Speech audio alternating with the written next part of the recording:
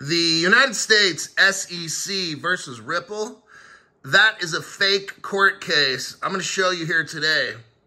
Here's what they're fighting over. XRP.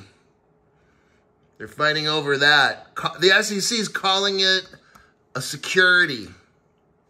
Oh, I don't think so. Because back in 2015, Ripple used to be known as NewCoin. And then it was OpenCoin. And then it was Ripple Labs. They've already determined all that.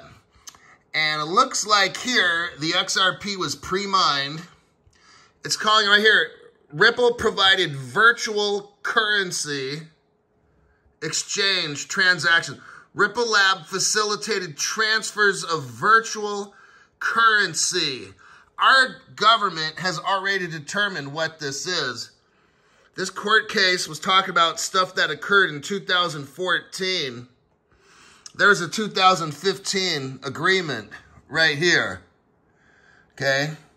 This is Crypto Hulk. Okay, we're going over this in my live stream today. You should probably want to check it out because this sucker right here, when it's found out this court case is BS, this sucker's going to be worth so much. Crypto Hulk, live stream, 6 p.m. That's in 4 hours from today.